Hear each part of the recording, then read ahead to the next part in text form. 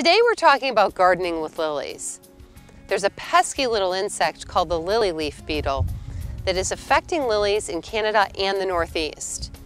Early in the season, you'll see a black slug that kind of looks like it has dirt on it. This is the larvae, which are actually carrying their excrement on their backs. Next, there's the adult that's a scarlet orange. It's about a ½ inch long, and it also has a black head. Early in the season, you'll see the larvae, then you'll see the adults, and there's some options for control. There are no known natural enemies for the lily leaf beetle. They are trying several parasitic wasps, and we hope that a biocontrol agent comes out soon. But in the meantime, you need to control the lily leaf beetle yourself. One of the first things you can try is hand picking.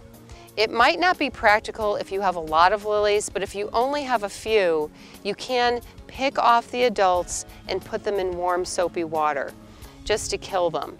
Also, the larvae and the eggs you can hand pick yourself. If you have a larger planting or you want to do something that's going to be a little more effective, you can go with two different products.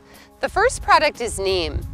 Neem oil comes from a tree and is actually a botanic product that interrupts the larvae and its life cycle, so it can't molt. So it's a very popular product used for a lot of different insects.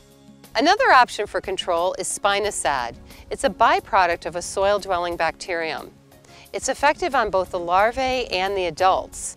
Make sure with your spinosad that you're reapplying often, especially after a rain, and follow the directions on the label and use any product responsibly. For more information on the lily leaf beetle and growing lilies, visit our website.